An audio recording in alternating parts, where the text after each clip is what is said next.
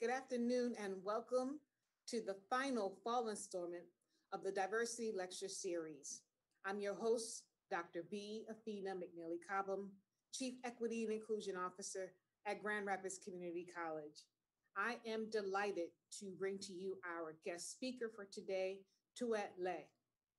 For 19 years, Tuyet Lay served as the Executive Director for Asian Americans Advancing Justice, a Pan-Asian, not-for-profit organization that builds power through collective advocacy and agency, organizing to achieve racial equity. During her tenure, Ms. Lay grew the organization in staffing support, enhanced legal advocacy, civic engagement, and community organizing. As an independent consultant for nonprofits, Tuyet's current board service includes Access Living, Point the Way, and One People's Campaign. She has also served as a panelist, keynote speaker, and rally speaker on a wide range of issues, including immigration, disability rights, census, redistricting, and political empowerment. Please welcome Grand Rapids, Tuyet Lay. Thank you very much, Dr. McNeely Cobham, and thank you for the Office of Diversity, Equity, and Inclusion at Grand Rapids Community College for inviting me here to speak today. And thank you to everyone for tuning in. We're living through these unprecedented inflection points in our democracy and our civil society. And our racial and socioeconomic chasms can no longer be ignored. And so the COVID-19 pandemic and the epidemic of anti-Black state violence is a wake-up call. And turning away from these clear injustices has always been immoral, and now it seems impossible. And so this is just a moment to reflect, and so I'm really happy that you are having me here to talk to your student body and community at large. It's our pleasure. So like many of you, I'm trying to make sense of this historic moment and my role in it. And I don't have any clear answers, but I have a set of practices that I use that have guided me in creating meaning and purpose in my life. My first step is always to make sense of myself and what I value most, right? The next is understanding my history and my community and share the many ways that we are connected to each other. And that was such a powerful practice that the land acknowledgement that this event opened up with. So I really want to thank you for offering that to the audience here, and I hope that that is a practice that people continue throughout the events that they hold. My final practice is to take action, right? To test the theories and my values about what it takes to make the world a better place for the most people possible. And as my tenure as executive director, my job was to fight for equitable practices, policies for Asian Americans, for immigrants, and for all marginalized and underserved communities. And to me, that meant I had to tell our stories as loudly as possible. But first, I had to figure out a way to tell my own story. So a few years into my job, I was asked to speak at an immigration conference, and I agreed. I thought it would be a workshop or a panel talking about the hardships of Asian immigrants, right? But it turned out they were asking me to speak at the plenary session, and there would be 500 people there. And I would have to follow a speech by the Archbishop of Chicago. And I am terrified of public speaking to this day. Earlier this morning, you should have seen me.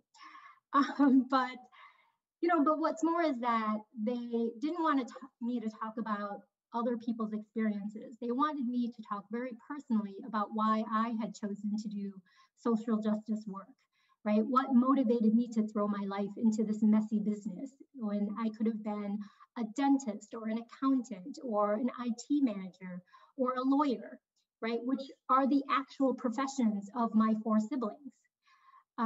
So what would I say to this audience, the largest that I had ever tried to speak in front of to that point? how could I tell this audience of strangers the things that I had not even admitted to myself? But I decided to do it, and I started to put my story together, right? Why did I have a passion for this work? So I remembered one of my inspirations, who was Harriet Tubman, right? Who I had met in Mrs. Simpson's 4th grade class during Black History Month, February 1981. So even into adulthood, she remained one of my guides as the ultimate lesson in perseverance and shedding victimhood, right? I had certainly grown up with my own disadvantages. I could have certainly looked at life through those lenses, and certainly other people saw me through these lenses. And I had to deal with these realities of being a refugee, of being poor, and I had to deal with other people's versions of my realities, their labels and the roles that they wanted me to play. Or I could choose to look at my other realities. I was going to be educated. I had a loving family. I was in a country that offered the best medical care in the world, and I would soon have the right to vote, right? Given all of these advantages that I had over Harriet Tubman, who was I to think that I couldn't do more than what was ascribed to me? So the morning of the plenary, it would set the tone for the conference. And I went to the conference without anything written out. I started scribbling in the notes of the margins of my agenda when I should have been paying attention to the cardinal. And then that terrible moment arrived, and it was my turn to speak. And I stepped in front of the microphone and stood there, frozen. And then I decided to speak. And I talked about expectations in this shaky voice that came out. The low expectations that people have in society of immigrants, the way those expectations define us, tell us who we can and cannot be, conspire to trap us.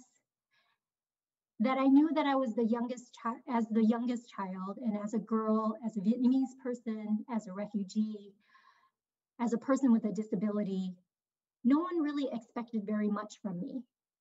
And then I told this story, and that the year after I graduated from Northwestern, my mother asked my sister to give me a newspaper clipping, and it was a want ad to work at a factory in Milwaukee, where I grew up. I told my sister, my mom told my sister that my dad could drive me to work at the factory every day. And that could have been my destiny. I could have been the girl who worked in a factory, who lived at home so her loving parents could take care of her. But I'm not, I said. I'm an executive director. And I had to pause before I could finish my speech, needing to absorb the impact of my own words, words that I had never spoken out loud, words that I never dreamed of saying in public. Then I recognized in that pause, 500 people were clapping for me before I could finish my speech. I looked up and felt this shock of recognition. And in that breathless moment, I had entered my public life. I sat down in this daze, and the cardinal said, "Good job." And later a Polish woman came up to me and said, "When I came to the United States 7 years ago, I didn't speak English. And now I teach English to other immigrants." And she embraced me. And there we were, two strangers hugging and crying in the hallway of a suburban school where the conference was held. I wasn't counting on going public that day and telling my story so openly and making it a part of this bigger community story. And public life certainly isn't just public speaking. It's agreeing to play our part in building a community, your community. And public life is recognizing that our destinies are tied to the destinies of other people. Right, so that was the beginning of me being able to tell my story and talk about my values in a more public way. And so I want to talk more about Asian Americans and the work that I had done for so long and continue to do in a different way. For many Asian Americans, right, having our fates tied to other Asian Americans can seem arbitrary or even problematic. We come from different countries. We hold the different countries that can hold historic and current animosities. We speak different languages and practice different religions, right? So if we can start the presentation. So who are Asian Americans? So if we can go to the first slide with the graph. There are, the census estimates that there are over 22 million Asian Americans in the United States. And we've been the fastest growing racial group for decades. Asian Americans are a diverse group comprised of over 20 ethnic groups, including those from India, Pakistan, China, Southeast Asia, and so on, right? A note on Pacific Islanders, which I will not be concentrating on in this presentation, but the US Census and policymakers had historically combined Pacific Islanders with Asian Americans, but the Pacific Islander community advocated for their data to be disaggregated to be able to better advocate for their issues.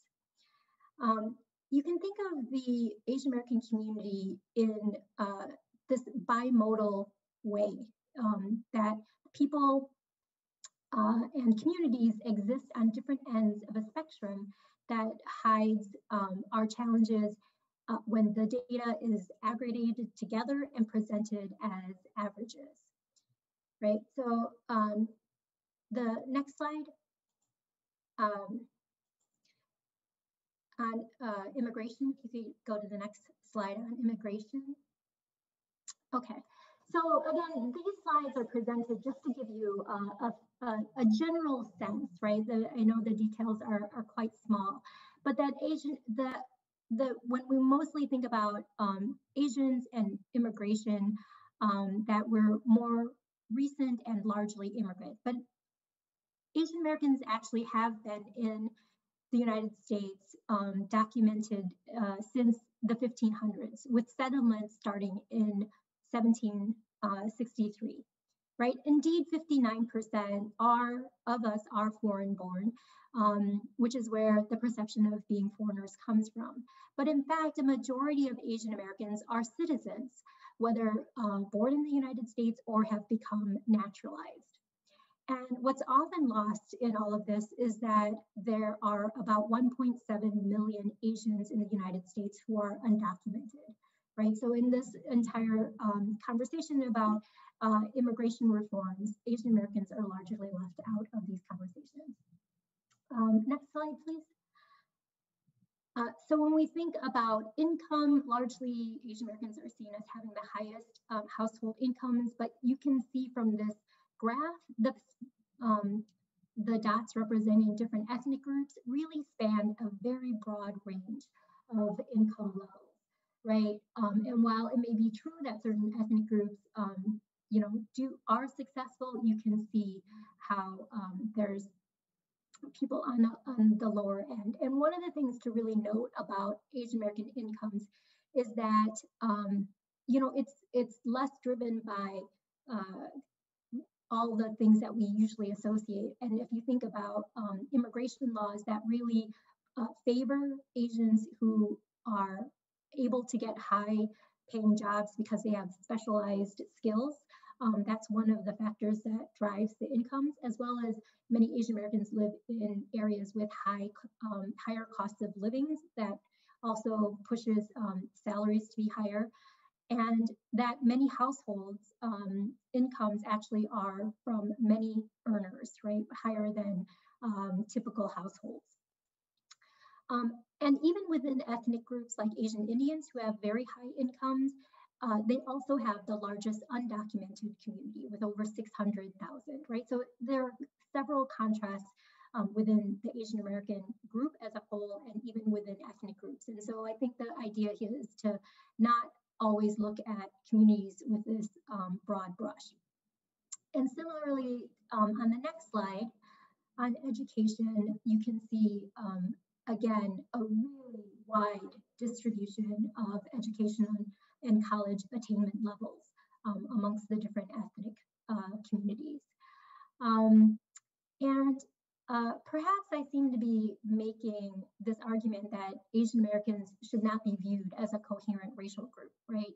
And, in the US, race exists in this paradigm of Black and white, and it is a central conversation, to be sure. Asian Americans are rarely talked about. But I think that including other racial groups is crucial if we are to fully understand the dynamics of white supremacy and how all of these groups are fitting together, or how we can think about this. So if you go to the next slide, where do Asian Americans fit when it comes to race, right? What does it mean to be Asian American? So this graph is by political scientist Dr. Claire Kim, and it describes the racial triangulation of Asian Americans, and as the model minority, right, where we're in the middle of this racial hierarchy between whites and Blacks, and that, as the story goes, we're well educated, high income levels, we're compliant. The success of Asian Americans is held up as a way to reinforce this bootstrap myth, right? That you can pull yourself up by your bootstraps and your successes of your own making. The message is that if one minority group has been able to make it, then racism must not be real and it must not be systemic. And it's something that can be overcome. But as the idea of the perpetual foreigner, right, we are considered outsiders. We're never truly American. Our loyalties are constantly questioned. We have become convenient scapegoats during times of international conflict, right? As pets or as threats, each stereotype gets lifted at different times in service of white supremacy in order to hold on to power and resources. So we're not outside of this conversation, but Asian Americans are actually squarely placed in between, right? And serve a role as either a wedge or middleman in these power dynamics. So what does it mean to be Asian American, right? Given the complicated ways that the community exists. Why should we hold these groups together under one identity, right? Today, the term is used more as a census category or racial descriptor. And as such, it can seem very arbitrary. But the term Asian American was originally a political identity inspired by the Black Power movement. It was coined in 1968 to signal a political coherence and a set of values that was committed to recognizing the interconnected immigration history, labor exploitations, racism, and a common political agenda, right? It was also a pushback on the term Oriental, which was commonly used at the time to describe people from different Asian countries. And so certainly, if you go to the next slide. So that one is around the Asian American identity. Next slide. And so again, this idea of model minorities, Asian Americans aren't always speaking up, but certainly as in this survey, it shows that Asian Americans are experiencing racism, right? And it's not something that the community talks about, and it's definitely not something that gets highlighted in mainstream media. And so while they're saying to pollsters that they experience discrimination, they're not necessarily filing reports with like the EEOC. And so while we may have vastly different cultures and history, the way Asian Americans are treated can be similar under these two stereotypes that I talked about. And uniting under a political identity can be a way of building political power to address these harms. So just to go into a little bit more detail about the more specifics about the way these stereotypes play out, right? If you could go to the next slide. The perpetual foreigner, we're seeing this being played out right now in the middle of COVID, right? This idea creates a separation and gives permission to treat Asian Americans as a scapegoat and potential enemies. Throughout this pandemic, we have seen Asian Americans targeted. President Trump has open animosity, calling it the Kung flu or China virus. It's meant to deflect blame and provide a target. His rhetoric contributes to an atmosphere where anti-Asian violence is acceptable. And indeed, we have seen Asian Americans be verbally and physically attacked in stores, on the streets, on nature trails, right? These are not happening in isolation of a larger political context and atmosphere, right? Someone needs to be blamed for something. If it's involves an Asian country, right? All of that overflows into the Asian American community. And this is connected to a long history of the way that specific Asian groups have been targeted when they are seen as a threat to economic prospects of white workers and corporations, right? And so in these moments, we always want to examine not just the history of politics, but also with labor movements and just seeing history as a larger whole. So we can go to the next slide. Many of you may be familiar with the Chinese Exclusion Act of 1865, right? And what I want to do is connect this, that this is around the same time as the Civil War is ending, slavery is nearing its end. The same year, Chinese indentured servants are being brought over to build the Transcontinental Railroad and and work on plantations as cheap labor, right? But these Chinese workers are suffering enormous abuses, right? Sacrificed in mortally dangerous work. They and when they try to fight back and hold a strike, the strike is broken by starving the workers. And so, they're seen as these racial rivals to white industrial laborers. And when the railroad is completed, the cheaper travel allows Chinese laborers to be replaced by white laborers from the East Coast. And so this racial animosity eventually leads to the Chinese Exclusion Act of 1882. Sorry, I think one of my dates was wrong up there. It's the Chinese Exclusion Act of 1882. And that it marked for the first time legislation was enacted to prevent a specific ethnic group from entering this country. And again, you see this in 1942 with Japanese Americans, the Japanese American internment, right? Where about 120,000 people of Japanese descent, 2/3 of whom were US citizens, were put in concentration camps during World War II. And, while it was seen largely as justified as a necessity of national security, there were strong interests by white agricultural industry that saw the success of Japanese American farmers on the West Coast as an economic threat, right? And they were big advocates for pushing for the order.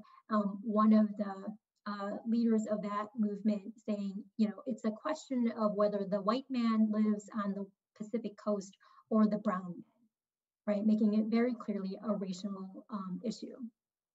And so, sometimes it's just actually a matter of looking like the enemy, right? So if you go to the next slide. Some of you may be familiar with the murder of Vincent Chin, which took place in Michigan. He was a Chinese American who was killed by 2 auto workers in 1982, one of whom had been recently laid off. And during this time, the American car industry was being outmatched by Japanese automakers.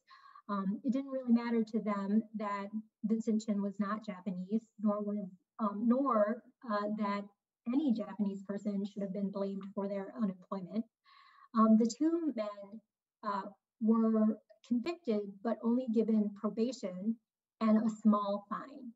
And the sentencing judge said, these weren't the kind of men you send to jail.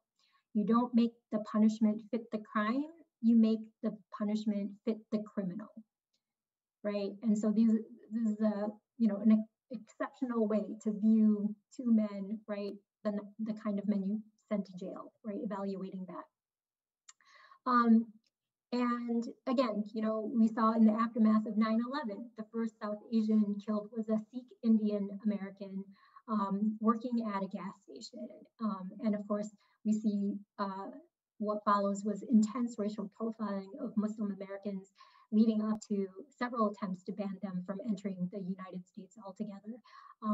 But of course, again, whether we were confused for who they were really intentionally trying to victimize, the question is, or the real point is that no one should be victimized, right? And so turning to the model minority myth, if you go to the next slide, I think a lot of times people think of this as a good stereotype and that maybe that benefits us, right? But it also, but really what is happening is that it sets these unrealistic expectations for Asian Americans, right? It denies our abilities to do something outside of the stereotype, right? And thirdly, it denies Asian American communities of the resources that they need to mitigate poverty or some of the other issues that I raised that you could see in the statistics that I had shared, right? And to live a life free of discrimination. And so the way this had played out in Chicago and with the youth that my organization was working with and organizing with, right, we found that these students not only had a lack of academic support, right, for these students, the teachers just assumed that they would do well and never checked in on them. For those whose English was not the first language, it was especially challenging because, those coming from smaller ethnic groups like Cambodian or Lao, they were largely ignored by the school system. And on top of that, because the schools did not have those resources to support those students, the students themselves would then face an extra burden where they were being pulled out of classes to interpret for parents and other students themselves, losing their own class time. So if you go to the next slide. So, I want to, in this moment, I want us to talk about what our role is in what is happening now, this racial reckoning that is happening. And just to acknowledge that Asian Americans have played roles in perpetuating anti-Blackness, right?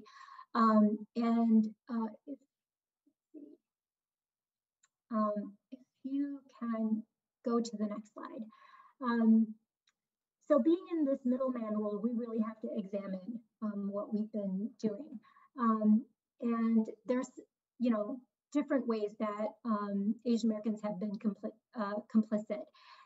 One is there is often equating whiteness with success and prosperity and wanting to be white, right? There's skin whitening that happens in the community, eyelid surgery to look more white, things like that. So again, approximating whiteness.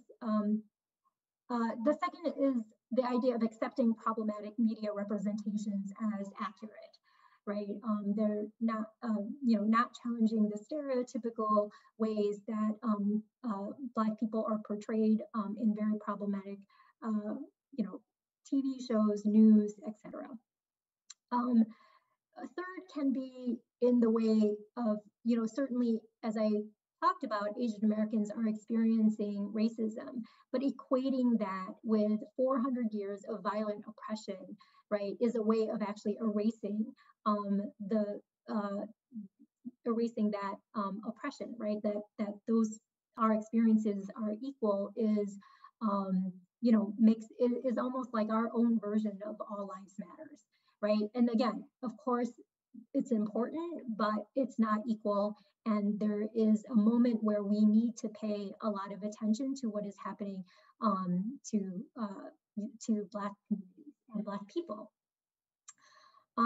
And I think the other really problematic part is calling out racism selectively and when it is beneficial in a way that is beneficial only to Asian Americans, right? There is police officer, Peter Lang, who was convicted of killing Akai Gurley, who's a Black man. And, the Asian American community came out in droves to call out racism, that it was only a non-white police officer who was getting charged. That's completely legitimate. But, rather than calling fairness for the victim and that white officers should also be held accountable, their instincts was to protect their own and to say that he should not be charged at all, right? So where is the justice and fairness for the victim of these police officers? And again, serving and being willing to serve as the model minority wedge, right? A lot of focus is on Asian Americans working against affirmative action in college admission, right? Being a part of this lawsuit against Harvard and other Ivy League schools that, if you look into it, is spearheaded and funded by a white lawyer, right? And so it's just reinforcing this bootstrap mythology and not looking at other policies, that are supporting white student admissions like legacy policies and looking at athlete programs. And what is missed often in this conversation is that, in fact, most Asian Americans do support affirmative action programs, right? And some groups like Southeast Asians do benefit in academics from these programs, and Asian Americans see it as supportive in employment for sure. So post-college is an essential part of how Asian Americans think about, their prospects. And so what I want to argue is that, we are, our faiths are linked, right? So if you can go to the next slide.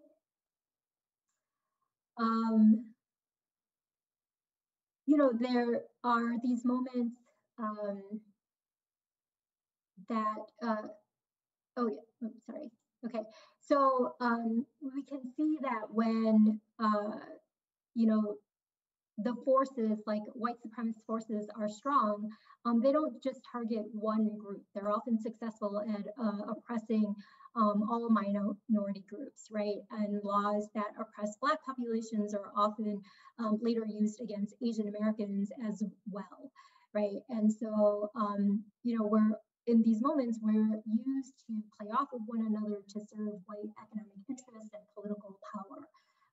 So, this is some of the things I had talked about in terms of like the different laborers being played off of one another shortly after the Civil War, right? And you can see, again, this cartoon around this Chinese wall, right? It's a an old iteration of something that is trying to happen now, right? And so like, there, as much as we distinguish ourselves from one another, in some ways we're often then just kind of lumped together. And so we have to understand where we fit into these dynamics, right, and these racial dynamics. And so our fates are really linked, whether we choose to see it that way or not. If we can go to the next slide. Okay, and then the next slide after that. So that was the Chinese wall. So some of the ways that, and again, like when we see our lives as linked, right, you can look back into history and see the ways where, you know, the efforts of Black Americans have really helped Asian Americans. The Immigration and Nationality Act of 1965 is very much a part of the civil rights movement, putting pressure on to change U.S. immigration laws, which were seen as racist, right? Prioritizing Northern Europeans over everyone and limiting entry from most places, barring most people from Asia. And when this law passed, it became the single largest factor driving the rapid growth of the Asian American community. We largely would not be here in this many numbers without this law and the pressure that the civil rights movement put into passing it. This other newspaper story, or this article, is actually an ad from the New York Times in 1978, advocating to accept Southeast Asian refugees, right? It was put in by a long list of Black civil rights leaders, and you know, supporting refugees to be allowed to come to the United States, like those who had been living in these camps outside of Vietnam. And you know, in these examples, I don't want it to seem that our support for Black communities should be transactional, right? They did something for us, we should help them out now. But it can be a hook, right? A way to start reframing a conversation with people who are not interested or have a different view, a very stereotypical view, for example. But we should be supporting everyone's freedom and dignity. And one of the lines that I found in that ad that I found particularly compelling that the civil rights leaders wrote is that they wrote, "Through our arduous struggle for civil, political, and economic rights in America, we have learned a fundamental lesson. The battle against human misery is indivisible." Right? And so this is sort of a transformational way of interacting with each other as humans. So if you can go to the next slide.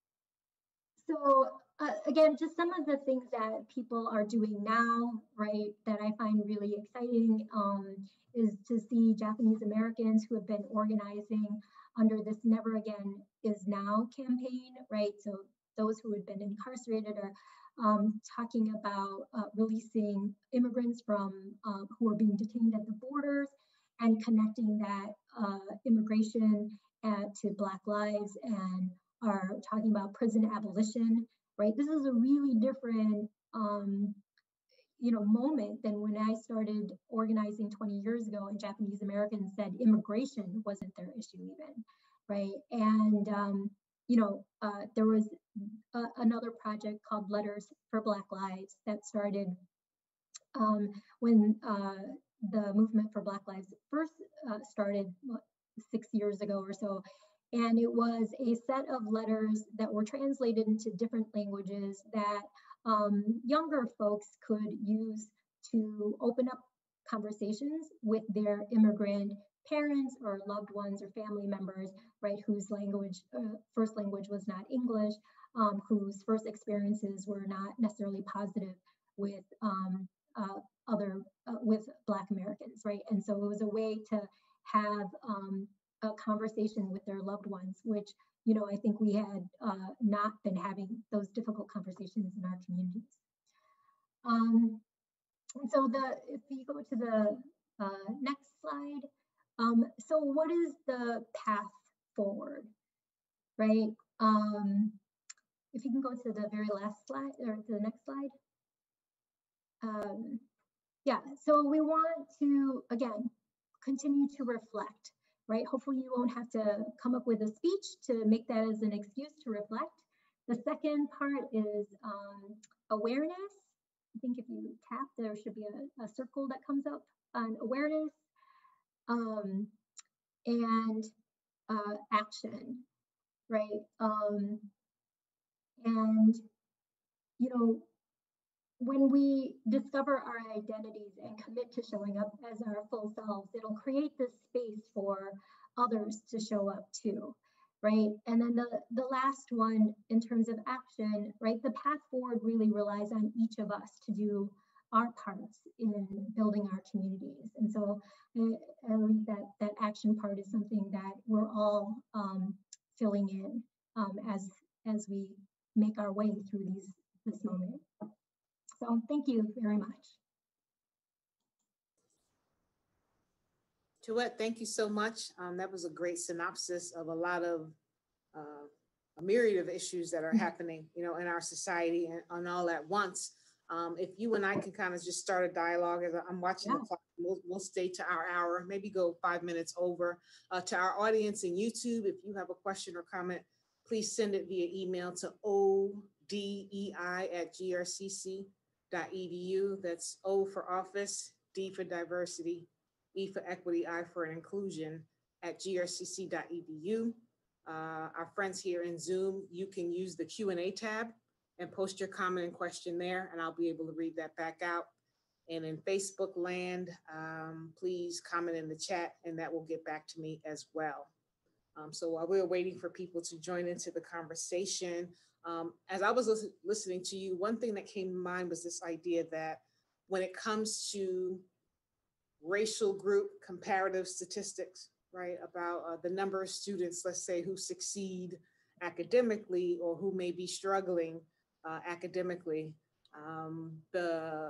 looking at mainstream media, when they start to talk about polls and voters and their sentiment, I hardly ever hear about the Asian community and what they might be thinking about the political climate, the pandemic, its impact, so forth and so on. Could you give insight from your both lived and worked experience why the narrative and the realities of our Asian American brothers and sisters are often left out of those conversations?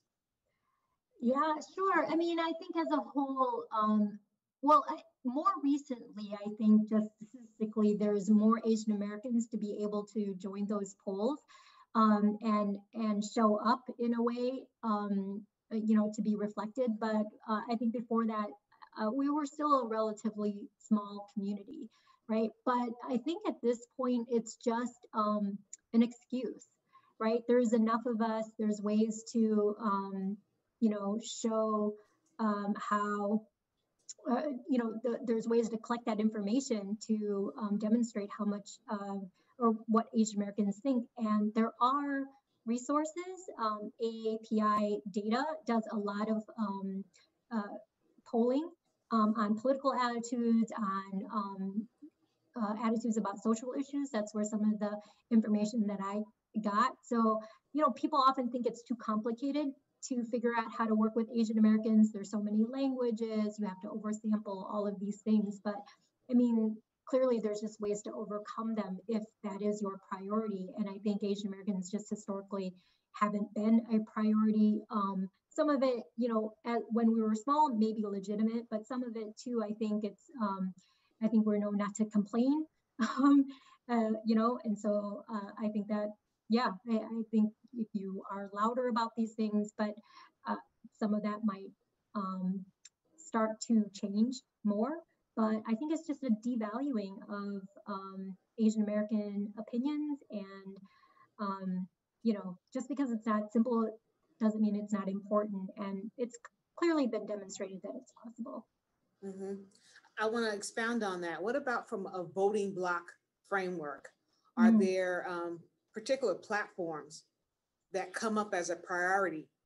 And again, I know when we say Asian American community, it's so broad. It is. But the same could be said for the Black community who makes up, right, Caribbeans, those born right here in America, and those who might be from Africa, second or third generation. So no group is monolithic. But if you could tackle that, is there a 2 or 3 priority items that show up as a voting block sort of a platform that members of the Asian community stand on? Yeah, you know, I don't know.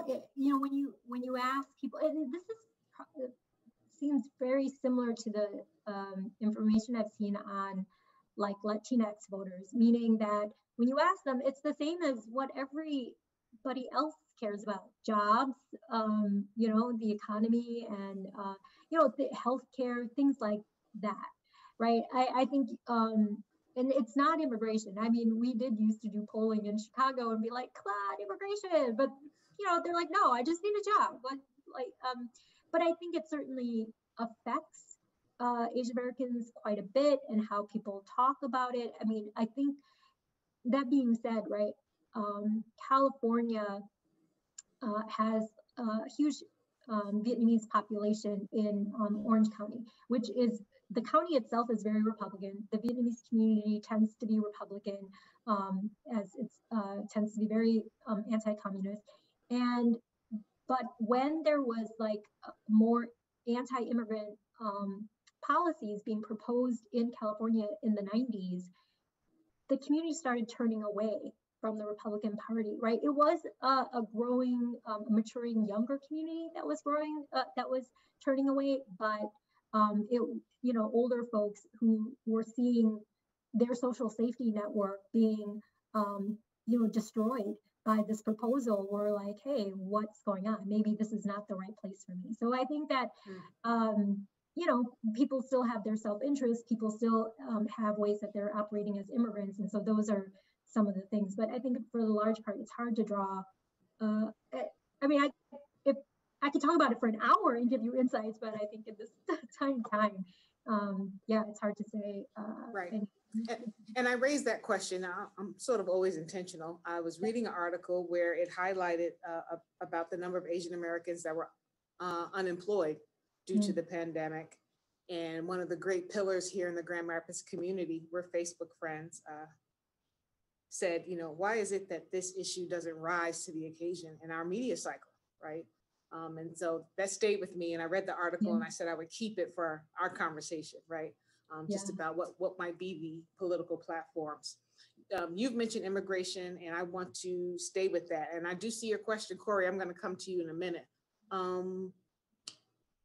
Much of the polarizing rhetoric around citizenship or immigration or quote unquote one who is illegal. And let me just shout out and say, this is not my quote, but nobody can be illegal on stolen land. Right? That's Dr. MC saying that, right? Don't charge it to GRCC. But with that said, a lot of the images that are shown to us through that media canon is oftentimes of people from, right, Latin countries, South America, that sort of thing, crossing the border, coming over a fence, so forth and so on. So in your own presentation, you raised the point that foreigner concept has always been put on the Asian American community, but yet it doesn't show up as a almost pictorial or photographic representation when that conversation happens. Any insight about why that might be? Yeah, I mean, I think often the media likes to just tell its own story over and over again, right? And it's very much lost as a part of the conversation. They want to go with like, where's the biggest splash, where's the biggest numbers, and those types of things. And I actually remember, sometimes I just say the same things over and over again. I surprise anyone listens, but I was at this ABC 7 Chicago would do this half-hour special for Asian American Heritage Month.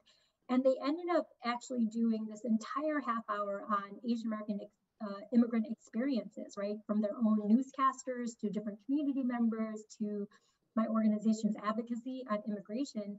And at this luncheon, when they introduced it, they're like, oh, Tuyet has been bothering me about this for the longest time. So we finally did this. And I was like, oh, okay.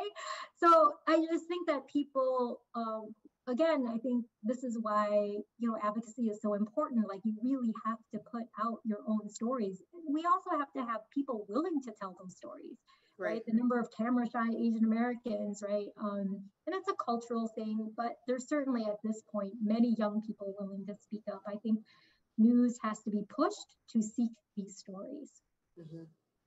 Thank you for that. So I'm going to go to a question in the queue from Corey. Says the governor of New York recently said COVID came from Europe.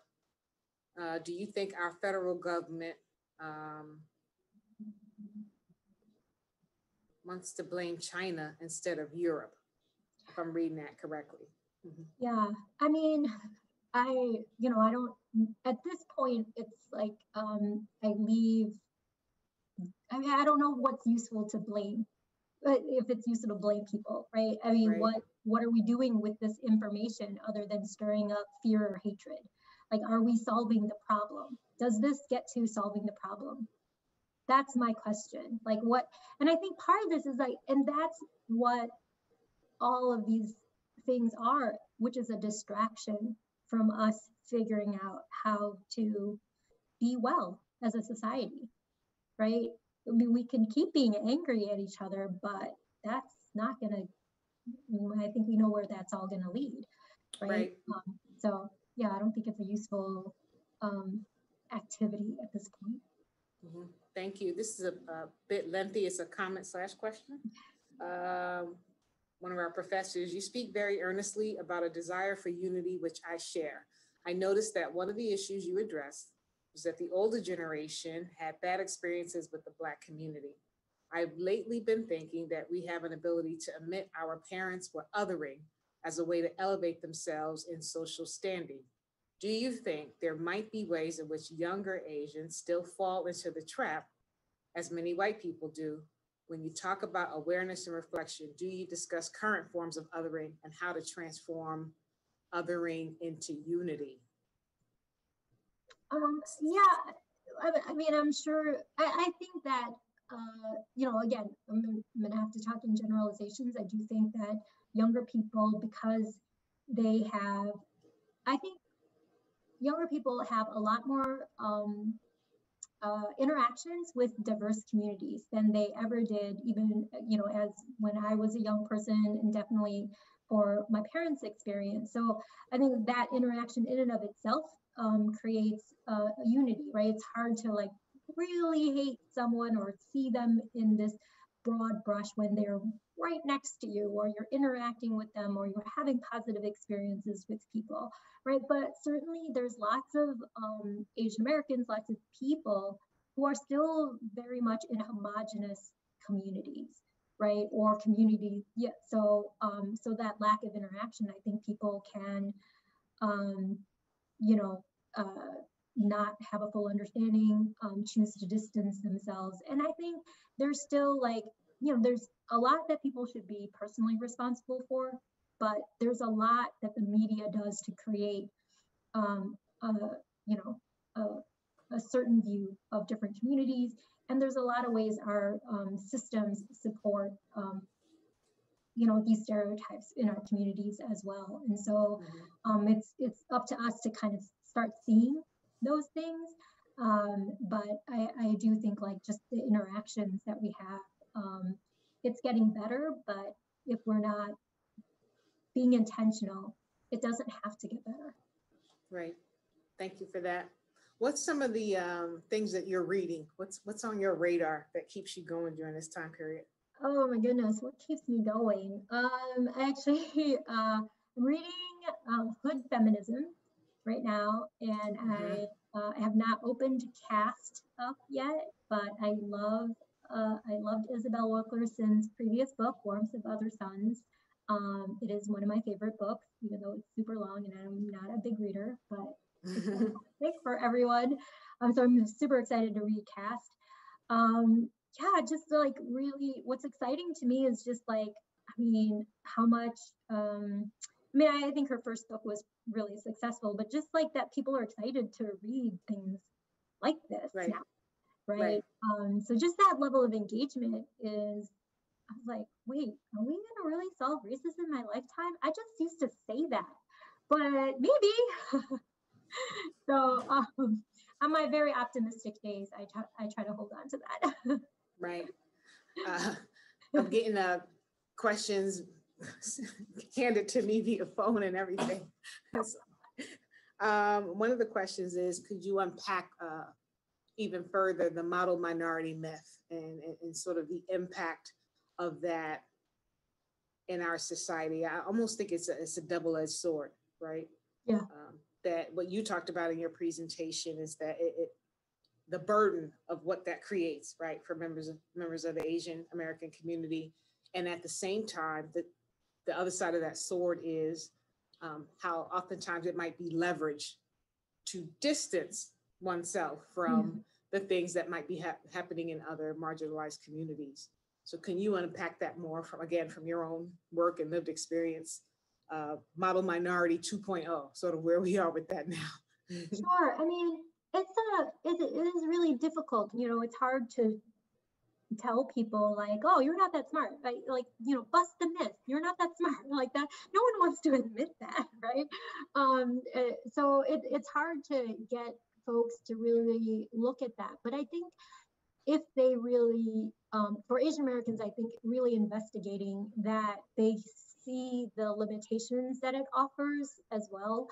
What most people don't talk about is, the highest rate of suicide is amongst younger Asian American women, right? Or just the rate of suicide in general amongst Asian American college students, right? I don't even see statistics, but anecdotally, you just see it everywhere, and so, there is intense pressure. So yeah, you may want to get into that school, but like that drive for perfection, right? And then what does it mean when you aren't able to meet it? I think in this social media age, it just gets even more intense, right? When you're constantly, just think about the idea of that anyone has about comparing themselves to other people, right? And like you're feeling not enough, and when your whole race supposedly is a bunch of smart people, and you're an A- or a B+, like, then do you feel like you're failing your entire race? Do you feel like you're failing your family, your community? That is an intense amount of pressure to have. But yeah, certainly I think there's ways that it gets leveraged, and that you have, Asian Americans have probably like a halo effect amongst minority groups, right? It's sort of like, oh, if I have to pick some brown person, I'll pick an Asian person because at least they, can mimic whiteness or whatever it is. So yeah, but again, like, at what cost do we play into those roles is the question that we should be asking ourselves. Right, appreciate that. Just to the audience, a lot of times people are shy to type, but Tuyet is with us for 2 more minutes. This program concludes at 3:30. So if you have a question to ask, type away. In the meantime, Tuyet, if you could, any sort of closing thoughts that you have to offer us as we move, what are we, about 14 days from, got a question. Yeah, and so you can end on this. I like that question. Okay. Thank you, James. What are some ways, as your parting comments, to promote inclusion in groups? Oh, wow. Yeah, I think that, I think it's really important to bring as much of yourself as possible, and like, especially the messy parts. I grew up with a disability my entire life, but I really have only had a politicized disabled identity for the last 5 years. And I do a lot of work in that area now, but I'm still really much growing into it, right? And so, I don't know, I help nonprofits, I see that helping, but I had a family member, a close member, who was recently, diagnosed with MS. And I think what I realized is my ability to talk about my disability in one, just a factual way, a fact of life, but also in a positive way, in the ways that it has benefited me. They started seeing their disability and claiming that identity, and seeing it as something that doesn't necessarily have to stop them. It may mean they have to do things differently and that society has not been built for them. That doesn't mean there's anything wrong with them. It might be something wrong with the way society views people with disabilities, right? And so just bringing your full self into that, and again, that authentic self allows other people to thrive as well. Right. Thank you so much for your time. I appreciate you. Always transparent with our audience. We were scheduled to do this back in March, Yeah. And the world shifted, right? Yes. And so you were a great sport about being able to come to us this fall and certainly virtually. So very much appreciated. Our next event will be a post-election town hall to our audience on November 4th at 11 a.m. I'm not going to make any predictions. I'm just going to say, please join us for a conversation sort of about our political selves and the role that we need to play beyond the presidential election. So again, that's November 4th, virtually at 11 a.m. And thank you so much to the team with GRCC Media, Tuyet, and everyone. Have a wonderful afternoon. Take care. Thanks.